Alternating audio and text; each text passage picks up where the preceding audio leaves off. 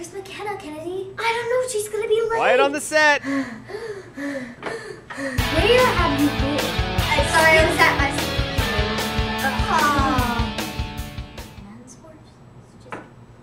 Hey guys, it's time for Good Morning LCA.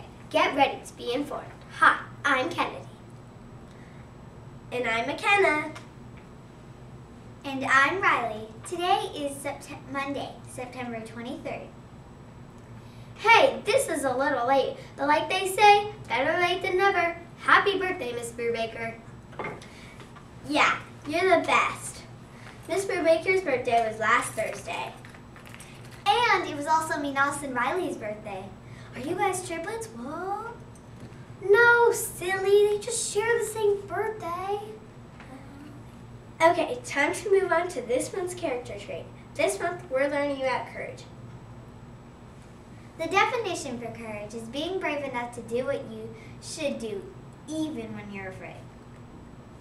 And the verse for courage is Psalms 56:3. It says, "When I'm afraid, I put my trust in you."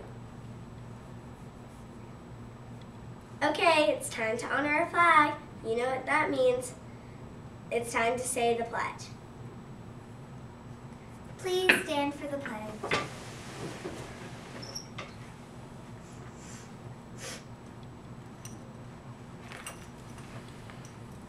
I pledge allegiance to the flag of the United States of America and to the republic for which it stands, one nation, under God, indivisible, with liberty and justice for all.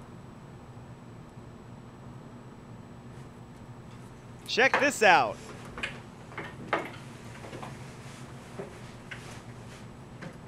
It's time for some news you can use. Grandparents' Day is this Friday. Grandparents' Day is awesome.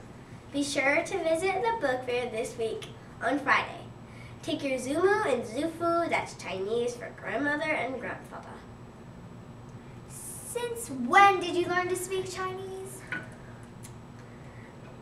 I have lots of hidden talents, let's put it that way. Homecoming is getting closer this year. Homecoming is October 14th through 18th. Here's the dress-up days for that week.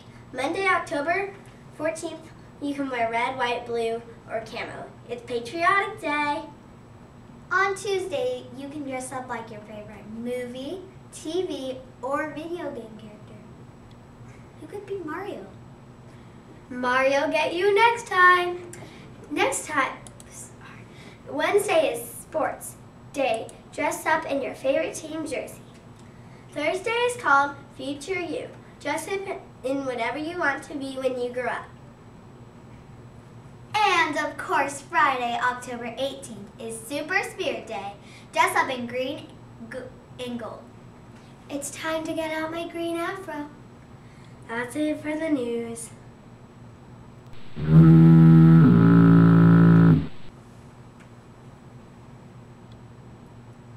It's time for the weather report. Well guys, it's officially fall. The first day of fall was yesterday. Will it feel like fall yet? I mean, really? I want to wear my new sweater. Not yet. But hey, at least it's not 115 outside. The high temps are going to be near 90, and the low temps will be dipping into the 60s. No rain in the forecast for this week. We kind of need some though. Last Friday we did have some measurable precipitation, but we do need more. What? We need, more rain. Oh. And that's it for the weather. Touchdown!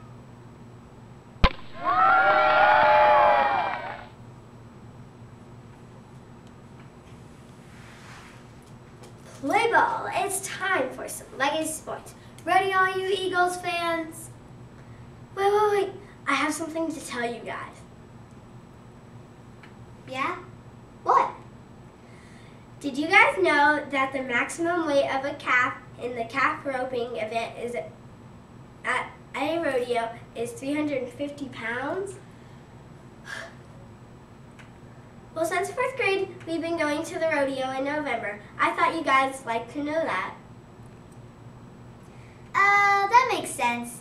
We better I get back to the sports. Okay, for all you football fans, our varsity boys play on Friday night against the Highland School. This is an away game, so check out the website for directions.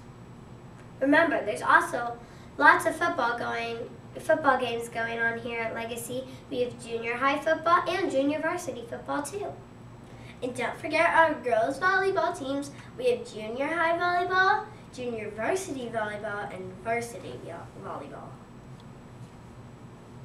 For more information on these games and for all the latest sports news, check out the Legacy website at www.legacyca.com. Go, fight, win! Go, Eagles!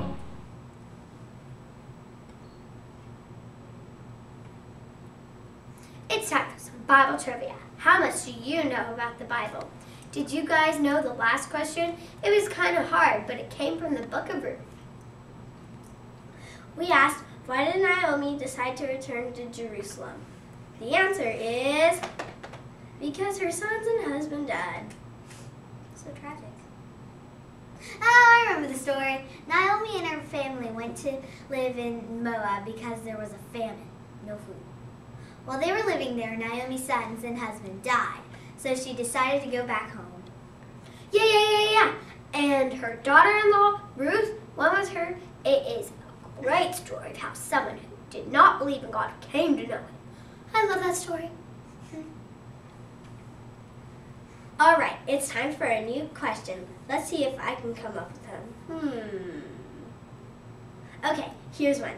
In the story of the sower, what does the seed represent? You can find the answer to this one in Mark chapter 4. Be sure to watch us next time to see if you guessed it right. Oh, that's it for our show today. Are you guys ready for a joke? Sure they are. This one comes from Mrs. Huxham's kindergarten class. Way to go, kindergarten. And Luke, this one's for you. How do you make an apple turn over? Push it down a hill. Push the apple to make it turn over. Apple turn over. Now you're making me hungry. I love apple turnovers, especially in the morning when they're warm and right out of the oven. Kennedy, stop. I wonder if Mrs. Robbie has any apple turnovers today. Let's go see. Okay. I love you, Finley. See ya. Bye, Ava. Does no one understand that? Braces. Bye, Ava. Does no one